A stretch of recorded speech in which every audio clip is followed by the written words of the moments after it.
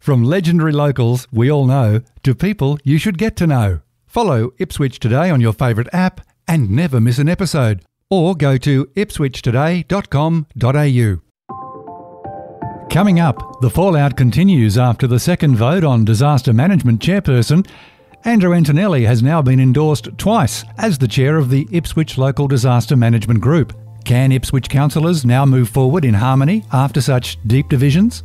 It's Wednesday, May 29, 2024, and I'm Alan Roebuck. Welcome to Ipswich Today during Reconciliation Week. Ipswich Today acknowledges the traditional custodians of the land on which it is produced and pays respects to elders past, present and emerging. This podcast is supported by Kinetics, people-powered web hosting trusted by Australian businesses since 1999. This is a story that just won't go away. Well, not just yet anyway. Ipswich City Council held its second meeting of the new term on Thursday, May 23, in which Mayor Teresa Harding made a second and failed bid in as many meetings to secure the chair of the local disaster management group. Andrew Antoniolli was voted in as chair twice in two meetings. Just a quick potted history here. Andrew Antoniolli was LDMG chair when he was mayor and has many years' experience as a councillor in one of the most flood-prone divisions of the city. Antoniolli issued a written statement last weekend stating he offered himself up to initially be deputy chair. On Monday, he spoke with Kelly Higgins-Devine on ABC Radio Brisbane. Here's part of what he had to say. Kelly began by asking why he thought the mayor was not elected chair. Well, I would think that you would have to speak to each individual councillor. I'm not here to speak on their behalf per se, but obviously there appears to be a lack of confidence in her ability to undertake that role. Why would that be if, as she has said, they've actually been praised by other organisations for what they've done? Well, they've got their personal reasons. Admittedly, I only intended to be the deputy chair of that committee. I admittedly, as an outsider at the time of the 22 floods, was quite critical of the response from the council and many of the things that occurred during that time. But the reality is that I believe the communication was very poor from the council in relation to that event. But I wanted to simply improve communication. It was the other councillors that approached me and said that they had no confidence in the ability of the mayor to communicate as a result of their own experiences with her in the role.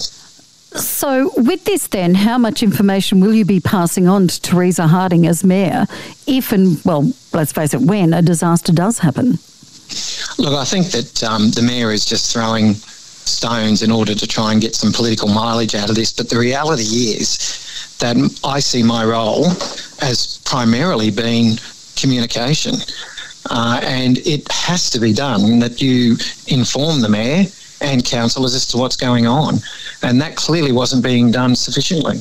Are you more skilled in this area and what are your credentials in this area? Oh, well, I spent 10 years in the Queensland Police Service, so I've had numerous examples of emergent circumstances presented to me.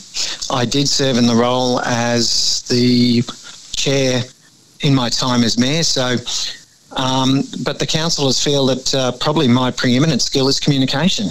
That was Andrew Antoniolli speaking on Monday with Kelly Higgins-Devine on ABC Radio Brisbane. There's been an unusual amount of interest in this vote.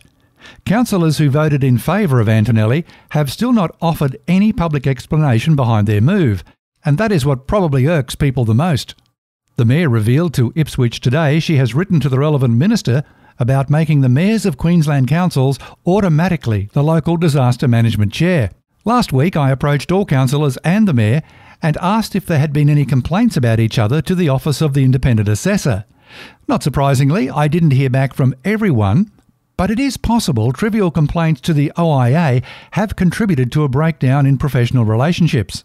The question being asked by many is that after two meetings in the new term, has the council become dysfunctional? Or is it just one issue which has overshadowed the many agenda items they agreed to? Others are asking, does the Mayor need to change her approach to leadership? Do you believe councillors can continue to function in the best interest of the community? I'd love to hear your thoughts. Send me a note via the Ipswich Today website. And in case you're wondering, Andrew Antoniolli was approached to appear on the show.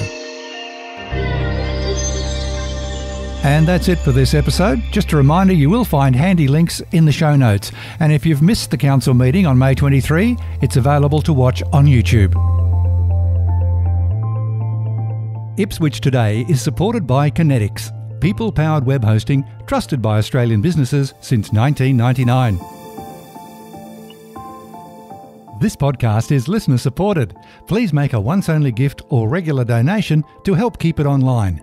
Just go to ipswichtoday.com.au. Follow and stream this podcast from your favourite app, including iHeartRadio, or play Ipswich Today on smart speakers.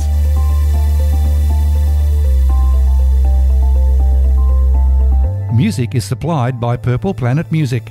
This is Alan Roebuck. Thank you for listening.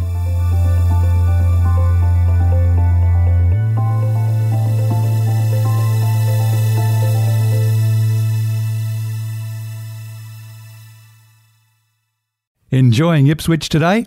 Please share the love on your socials.